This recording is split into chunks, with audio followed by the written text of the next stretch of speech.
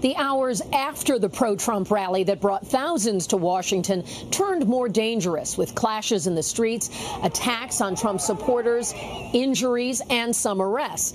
Now, social media documented some of the violence and amplified that with posts that caught the attention of President Trump himself, who used his Twitter feed to denounce the, quote, human radical left garbage. And he called out Washington's mayor and the Metropolitan Police to intervene, saying, get going, do your job, and don't hold back. Now, earlier, thousands filled the streets to show support for President Trump and his unfounded claims of fraud in his election defeat. The president also used his motorcade and his Secret Service protection to make his way through that crowd with a drive-by stop earlier in the day before he went golfing.